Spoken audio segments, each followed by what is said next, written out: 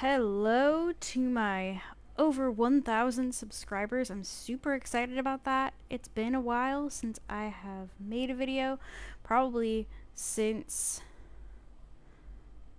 before I got 1,000 subscribers. So that's really cool. Like I said, I'm super excited about that. And I love hearing from everyone and finding out where everybody's from, and if anybody has any comments, I love seeing that too. Also, I'm not sure if it's working, because of course I'm blind, but I have now a brand new webcam, and hopefully the webcam is also streaming something. I'm probably not being streamed specifically. I don't know if it's catching my face very much, or if it's catching my room, or anything, but I would love some comments on that too. Let me know what it's picking up, what it's not picking up, what you wanted to pick it up, what you wanted to pick up, what you don't want it to pick up. Anyway, as I always tell anyone who clicks and watches my videos, I always tell you guys, if there's anything you want to see or hear about, or you want me to demonstrate, be it an app, a program, a game, a topic, definitely let me know. This is one of those type things right here. Somebody told me they wanted to have me do a demonstration of how to record vocals inside of Reaper. And that is what we're going to do today. So, I have my Reaper program open right now, and I also have my NVDA talking. Most of the time, I don't have my NVDA going because it doesn't really contribute to the topic of the video. But in this case, it is sort of important so that you guys can hear the same thing that we are hopefully seeing and I am hearing. So for the sake of the video, I will actually go ahead and slow it down. We'll slow it down to about there.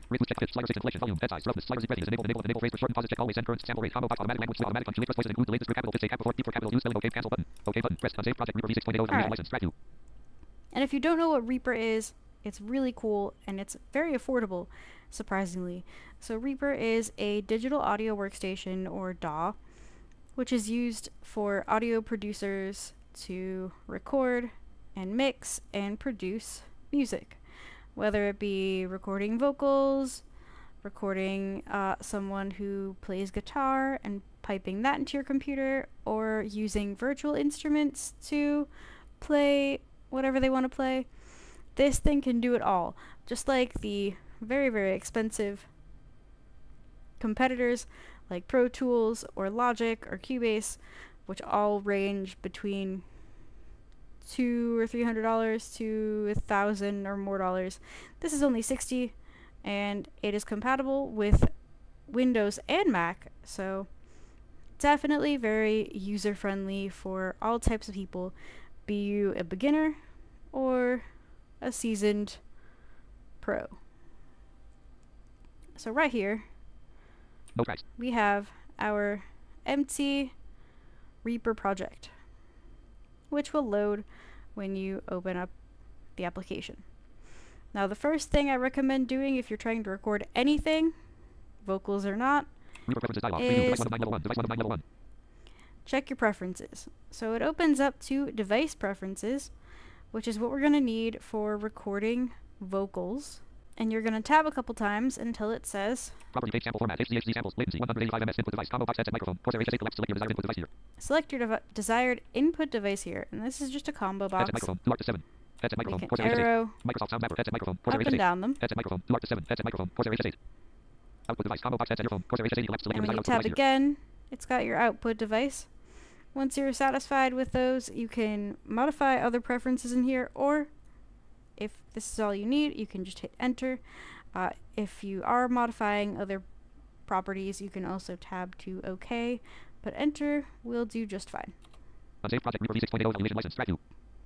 So we have our input and output selected, and now we need to make a new track. So there's a menu here, like there is in most programs. And if you arrow to the right, insert submenu, or Alt-I, will take you to where you can insert something into your project. So we're going to go to new track. Media file. New media item. Empty item. SMPT. Click source C. New subproject. Alt marker M. Marker. Prompt region. From time tempo slash time. Say measure from time. Select measure from time. Subtract T. Or track is actually what it says. 1. So we've entered our track, and we have it in our program, 1. and it shows us that it's track 1. Now, one thing that you'll need, I forgot to mention, if you're a blind user, you will probably want to download a program called Osara, which is also for Mac and Windows, and it's a set of scripts that make Reaper more accessible to us who are visually impaired than it would be if we just downloaded it out of the box. So I'm using Reaper right now with Osara, and I will link to it in the video description just in case you decide that you need to download it as well. So here we are with our one empty, boring track. The first thing we need to do with our one empty, boring track is we need to arm it, because if we don't arm it, we won't be able to do anything on it. Arming it basically tells the system that this track, out of any other tracks you may have, is the one that we want to record on. So we're going to hit F7. Armed. And it says armed. Oh. Yeah, and it also does that because of another functionality. Soloed. Unsoloed. Unarmed. Armed. Not playing. Record monitor off. So I needed to press F8 right there because by default it turns on the record monitoring, which is cool. It's nice to hear what is being recorded, but it can be difficult, especially if you're again recording vocals, or honestly in my opinion recording anything, because you hear yourself echo back and the latency can kind of get in the way. So there's 3 options when you hit F8. Normal, which does that. Not when playing. Not when playing, which would continue to do this until I hit play. Then when I start talking, it would stop monitoring.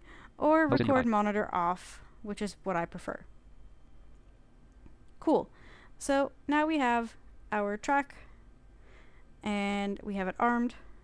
I like to go to the top of my project by hitting Control Page Up.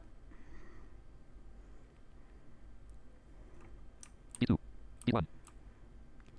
D1.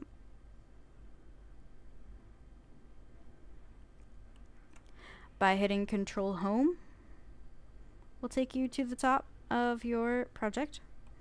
And now we can hit the letter R and Record. Start recording stuff. Play. When we're done, we can hit R again, or we can also hit space to stop recording. And I'm going to press space right here to play what I recorded. Play. Start recording stuff. That's the tiny little bit that I recorded, which is perfectly fine. So that's sort of your basic overview of how to record vocals or anything else inside of Reaper.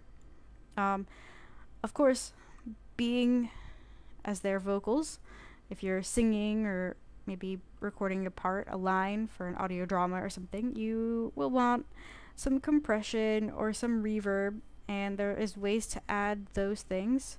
We can dive into that in another episode of this. I'm totally up for that if people want more Reaper tutorials. But for now, that's just a very, very quick overview of how to record anything at all you want. Well, I guess besides virtual instruments, because that's a little bit more complicated. But it still does require those basic skills of setting up your track and arming them, etc. inside of Reaper.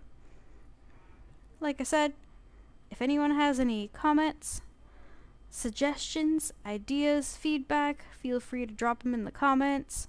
Also, feel free to drop them in the Discord. I'm going to link my Discord to the channel very, very soon. And another thing, I've linked to the channel, which you of course don't have to do, but I have linked my Ko-Fi page in case anyone decides they want to toss me some tips. Tips are greatly appreciated. They get me games that I can play on channel. They get me new technology that I can play on channel. They keep the lights on so I can keep a channel. And yeah, definitely appreciate it. Also, I don't think I mentioned it. I was meaning to mention it in this video, but I did just get a new webcam, and I'm not entirely sure if it's showing anything or not. So let me know if that's displaying anything or you want it to display something different as well. Click the like button, the share button, the subscribe button, of course, like I said, that comment button, and check out the links I have in the channel main information. Also, like I said, I'll link to Osara in this particular video's description. Till then, have a great rest of your night or day, or keep doing what you're doing.